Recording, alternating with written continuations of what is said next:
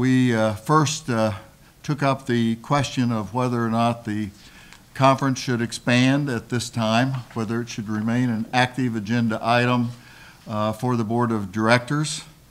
We decided after very thorough discussion that we would remain at 10 members. We committed ourselves to that proposition and each other, and along with that discussion and that decision to remain at 10 members at this time, also there were very, very strong series of commitments and comments made by every single member of the board, every single president representing our institutions, of our very strong commitment to the Big 12, to the strength and stability of this conference.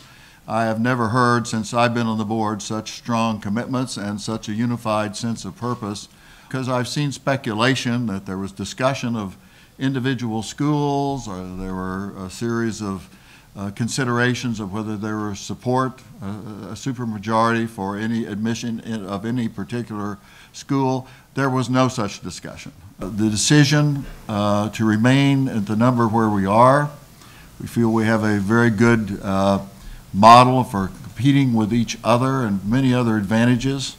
We're a conference that can move, and we are still looking at changes in technology, for example, and how our conference might be a leader in utilizing technological change for the benefit of the members of the conference. The decision was unanimous.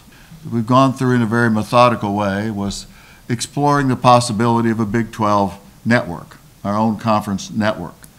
And after a good bit of discussion on this matter and discussion with media partners and others, we found that the marketplace made a decision for us, in essence, that that was something that was not going to move forward at this particular point of time.